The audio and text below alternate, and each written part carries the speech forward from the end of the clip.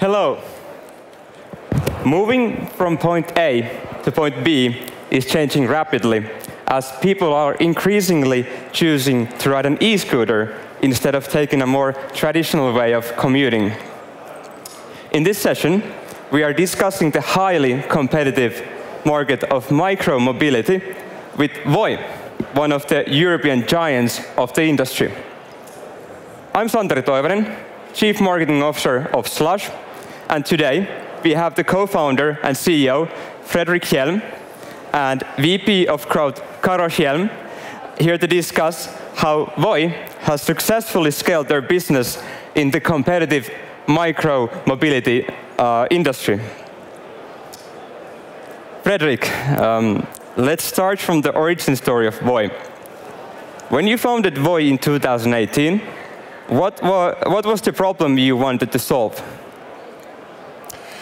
Thank you, Santeri. Really great to be here. It's my third Slush now, being here in person, and it's getting better every year. So super happy to be here, and great to have you on stage as well. Conscious of that, this is the last session of the day, and we've spent 8-9 hours here in the dark nightclub that Slush looks like to some extent. We'll try to keep the energy level high. And back to your question. So I was the founder of Voi and also one of the co-founders of Voi, and I'm still the CEO of the company. What we saw back then was really a problem in cities. So what we saw was that way too many short car and that there were way too many short car and taxi trips done in cities every day. And what we also saw was that cities got more congested, more polluted, even though when we talk to cities, we heard the same. We want to move towards a kind of less congested, less polluted future, more sustainable mobility, more electrified mobility, lighter vehicles in the cities, in the streets, less space for cars and heavy vehicles, more space for pedestrians, for people on bikes, for people on e-bikes, for people on e-scooters. And that was really the problem we saw back then, that we need to change how people move around in cities. We need to move away from heavy combustion engine vehicles to light vehicles, light electric vehicles. And we started with shared electric scooters in Stockholm back in 2018, the summer of 2018. And since then, we have scaled our services, both the on-demand shared electric scooters, also long-term rental electric scooters in certain cities, so you can have your own Voi.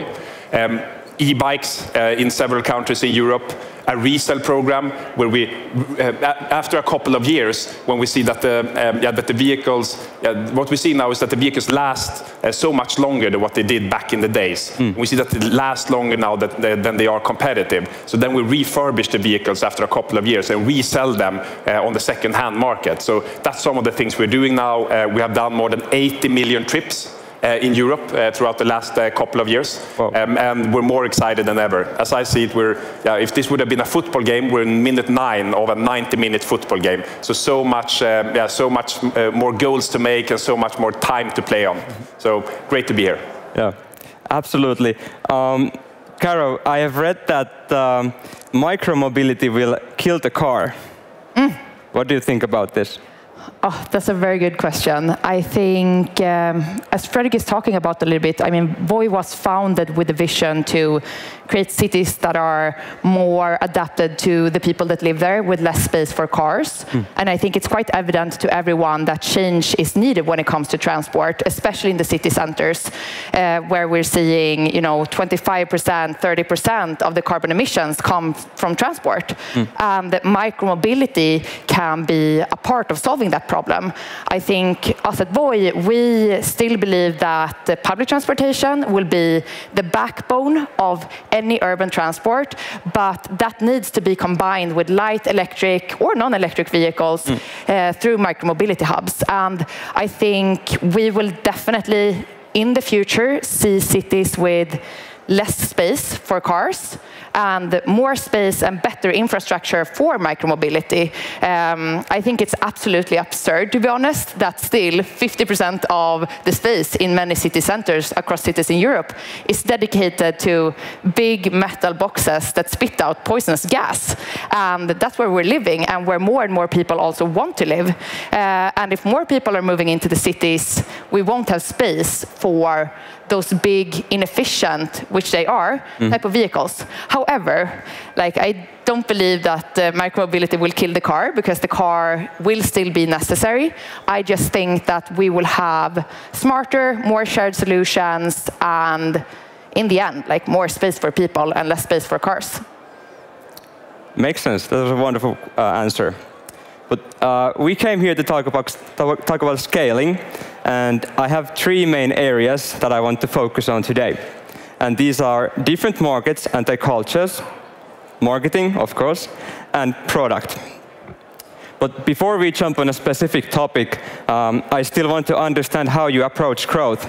And Karo, when did you realize that you need to expand from Sweden? Good question.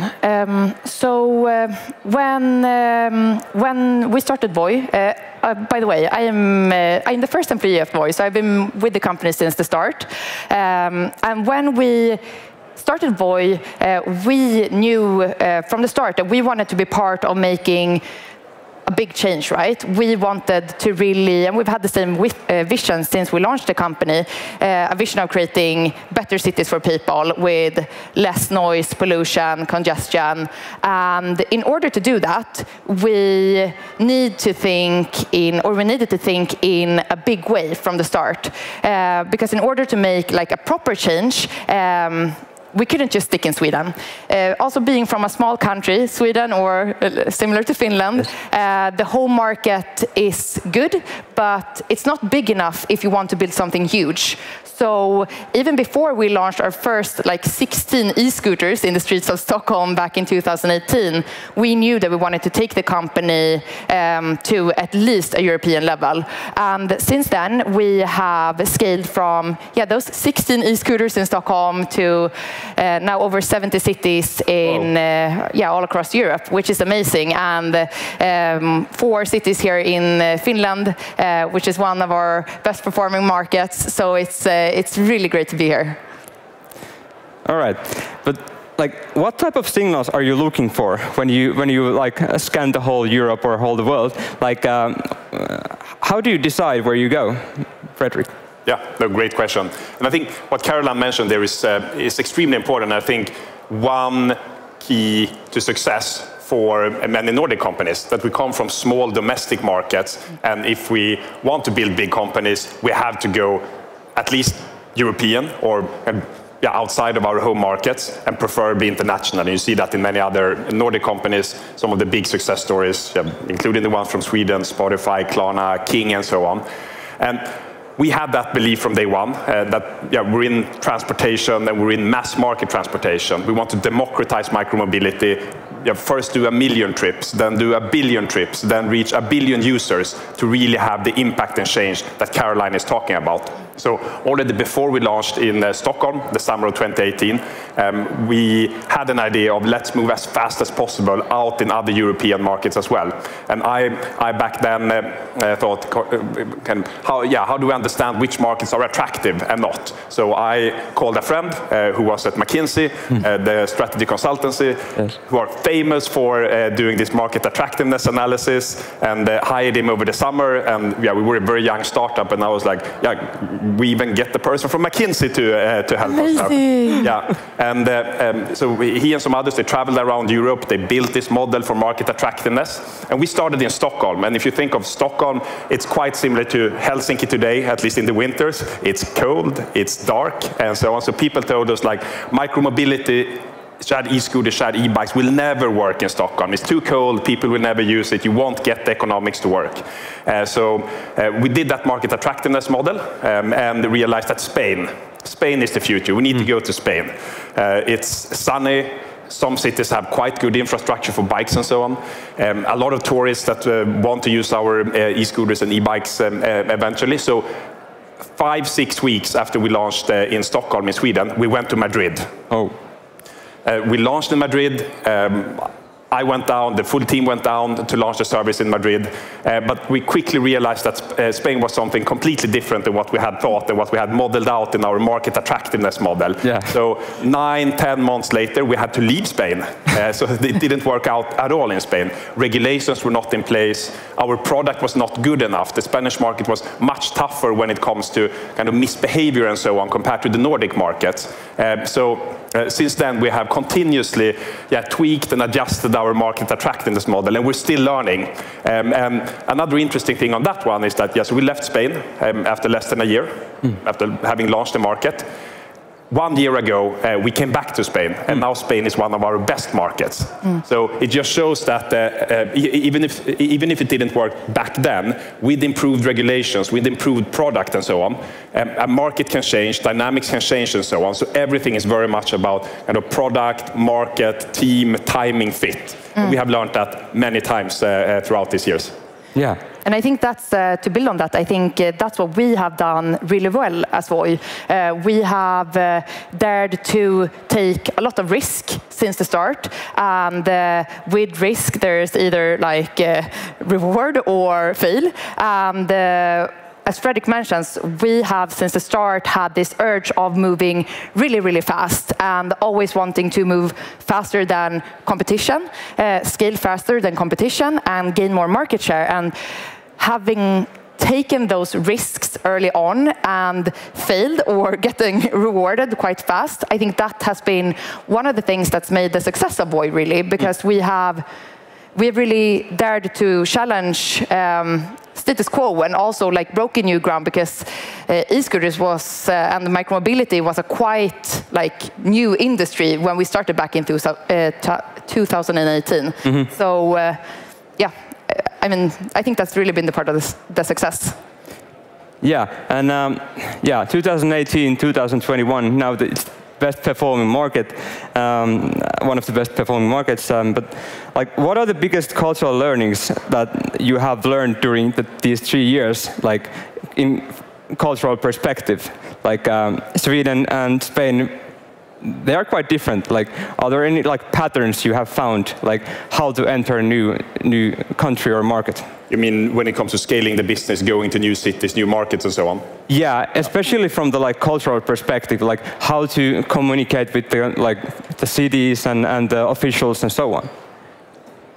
A great question. I think a few things come to mind. One is, if you want to move fast in an industry like ours, where you have on-the-ground operations, so I would say it goes for all industries, but especially if you have a business model like ours, or food delivery or grocery delivery, where you have a very local presence with people on the ground and so on, you need to be hyper-local to win the market. The only way that I've seen working is, if you want to move fast, is to decentralize responsibility, decentralize and delegate to excellent country managers, to excellent city managers, to excellent market operations managers, and have them make decisions and kind of give them full mandate also to make those decisions.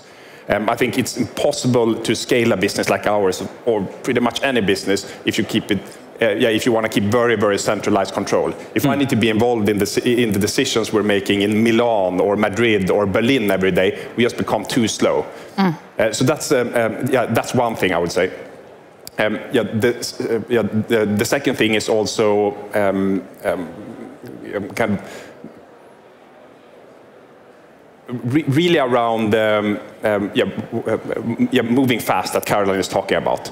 If you wanna scale a business like ours, where several companies were popping up at pretty much the same time, it was a lot of white space out there in Europe. You have to move fast. You have to be fine with moving uncomfortably fast. And there is this saying that if you're not embarrassed about the product you're shipping it too late.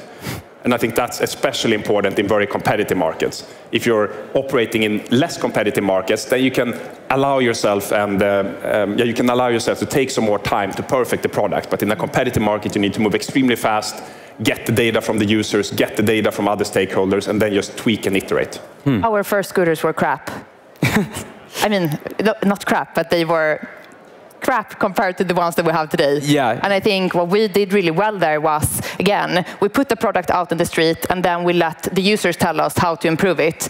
And that is key if you want to go from like nothing to a successful startup to then eventually a scale up and beyond. Yeah, okay. So you told us that the pros were crap. We can now move to like measuring because we don't want to make crappy products. So you're the VP of growth now, and of course, when you want to measure the success of growth and marketing, what are the like main KPIs you are now following when you enter new markets, and how do you distinguish if you are doing crappy business or not? Good question. I mean, I think it goes back to speed for us. When we launch a new market, it's crucial for us that we quickly scale to certain levels of user acquisition. And for me, leading marketing at Voi, that means like getting to certain thresholds in terms of how many users we acquire, and then how quickly we can get them to like through the onboarding, adding payment method, getting on their first e-scooter ride, to their third ride, and then beyond. So those are the things that we're looking at, and we look at those KPIs in a quite like short time frame. And if we can't reach a certain goal within the time frame, we need to make changes, and we need to optimize the way that we communicate to our users or the products that we push to them. And I think it goes back to what Fredrik was talking about with having like flexible and highly local teams that can make their own decisions, because what we see is that some types of communication or some types of marketing activities work really well for some markets, but something that works in Sweden or in Stockholm doesn't necessarily work in Helsinki. So we have a playbook that we launch with, but then as we see if things are working or not, we need to tweak it depending on the city and the market dynamics. Yeah. So basically you have like personalized things in different markets, like you do things differently, different kind of messages, for example, in Finland and Spain.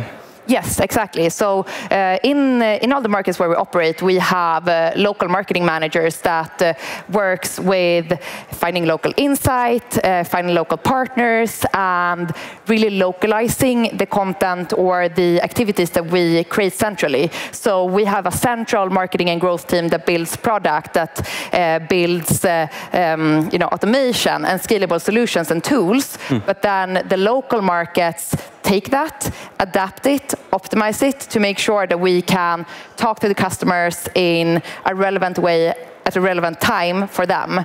I think one really good example is that we launched this big campaign where we were pushing our subscription model. Yeah. And in Sweden, it worked really well to push it during mornings between 8 and 10. Because that's when like people get to work, they could get a pass, and then like start commuting with Voi. But it didn't work at all when we looked at the Southern European markets. And then we realized that it worked really well if we pushed the message from 10 to 12, because that's when most people go to work in those markets, or when they look at their phone, or when they're most like open to getting those sort of messages. So yeah, taking learnings from central automation, scalable solutions, but then adapting them according to local insights. And that really makes sense. We really need to focus on product now. We are running out of time.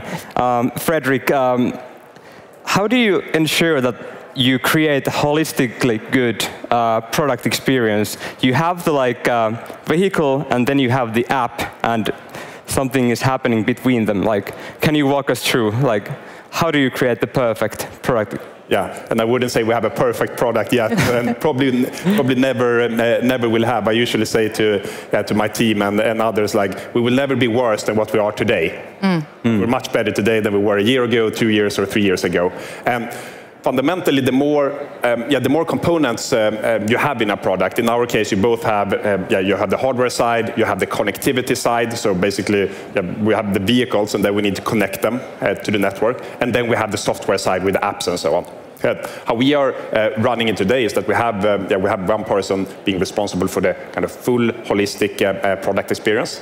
And then below that person, we have of course specialized teams. One team responsible for the vehicles, one team responsible for IoT, connectivity, embedded firmware, and so on, and other teams responsible for the app experience, the software.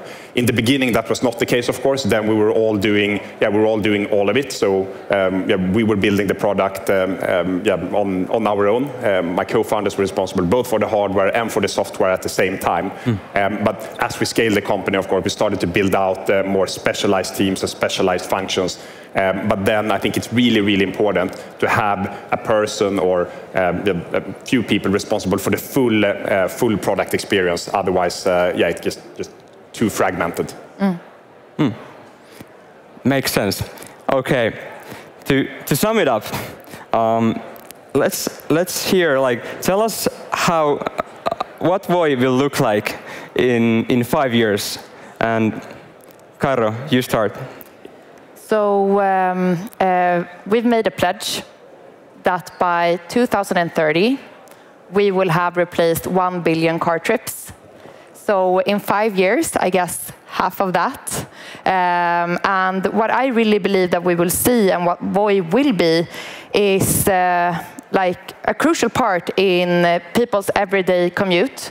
We will see cities with better infrastructure for micromobility. We will have cities that are actually starting to adapt to life with less cars. And I truly believe that we will continue to push our vision, cities made for living. So that's what I think. Wow. And now is the time that I will answer something completely different. That will be spaceships or flying cars or something. No, but where we started, where we come from is really that we saw the shared e-scooters as some kind of entry point into a broader mobility play. And a broader mobility play that goes back to the problem we saw and still see in cities, that way too congested, way too polluted. We think micromobility is one tool to mitigate for that. So it's to continue to build out our micromobility platform, both when it comes to vehicles, when it comes to business models and so on, and integrate it with the broader urban transportation ecosystem, continue to integrate with public transportation, make it easier for consumers to have a seamless experience. You take a bus, then you take a Voi, and then you take a train, or then you take a plane or something like that.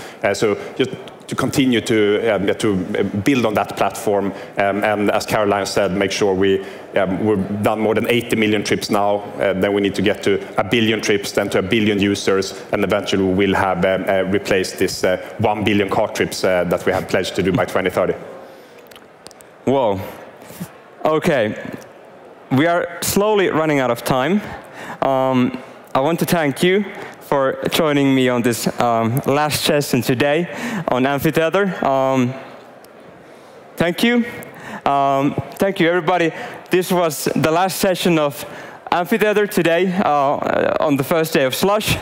I wish everybody has a great evening today, and see you again tomorrow. Thank you. Santeri. Thank you, Santeri.